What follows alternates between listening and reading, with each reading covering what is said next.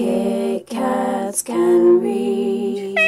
Hey guys, it's Katie and welcome to another video. I'm literally just filming before the natural lighting goes, which is great. Otherwise I'd have to wait like another couple of days before I have to film again because I have busy plans. But in today's video I'm going to be doing my June wrap up. And June, you know, it felt actually kind of successful because I read like a variety of books and I reread some books and it just felt successful to me really. Even though I didn't really get a lot of reading done here towards the end, I'm still really satisfied with the reading that I managed to get done. So without further ado, here goes with my June wrap up.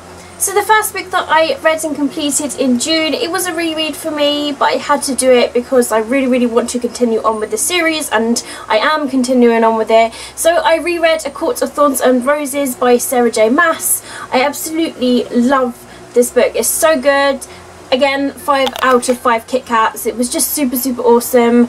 And this, if you haven't read it, I mean, you must have been under a rock because honestly, it's such a great Beauty and the Beast twist in a YA story. It's kind of like a little bit new adult though, because there is like a little bit of new adult sauciness in it, but it's really cool and I can see like why it's kind of compared to Beauty and the Beast. But I did do a review on this and I'll link that down below in the description. But again, it was just fantastic to reread and I absolutely loved and adored it. The next book was also a reread for me. I currently have loaned it to my boyfriend Ben as he sounded really interested in it, and he watched the movie and he was like, is the movie kind of like the book? And I was like, yes, it's kind of like that in that really sort of sarcastic way.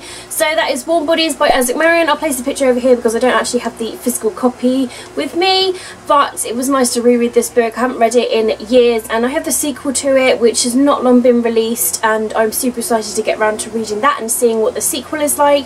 So yet again, with this reread I gave it 5 out of 5 Kit Kats. If you haven't read Warm Bodies, it's basically this zombie story where there's this zombie called R, doesn't know anything about himself or anything. I believe I did a review on this, so I will link that down below in the description so you're going to check more on my thoughts on that.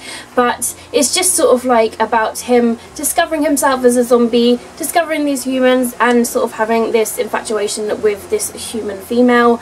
And yeah, really good, super awesome. So the last set of books that I managed to complete, I started off by reading this physical copy of Corpse Party, and this one is blood covered and it's volume number 1. It is a bind up of like the first 3 volumes I believe, but I actually really enjoyed this. I know of the story because of the computer game and I've watched it, I've watched the anime as well, so it's nice to sort of read it in the manga form.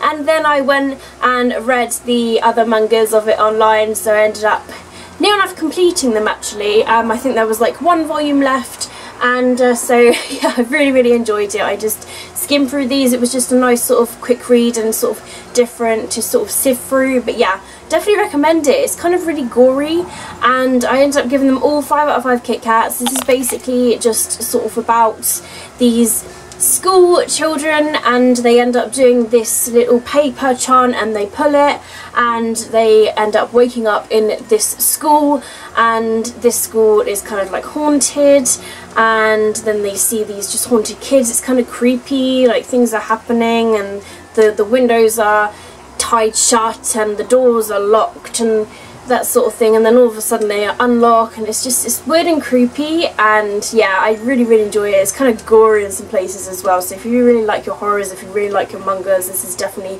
one for you guys to read. But I really enjoyed it. Also, this book, I decided to go towards my TBR Jar challenge, which was to read a book in a series, because I read several books that were in the Corpse Party series. And also, I reread Warm Bodies, I reread Court of Thorns and Roses, so those sort of like went towards it as well. So I actually read a lot of series in June. But I'm really happy with the reading that I got done, because it just means that I can plunge forward into July and just get a bit more reading done. I'm currently in the middle of a couple of books, so it will would be great for me to get those read. But stay tuned for my July TBR, which is coming up pretty soon, for you to see the books that I am currently reading and will hopefully get around to reading in July. Let me know down below what you guys read in June and how well you did and what you're planning on reading for July. But thank you very much for watching my video as always. Keep smiling, keep reading and be happy. My name is Katie and I see all of you wonderful awesome people in my next video. Bye!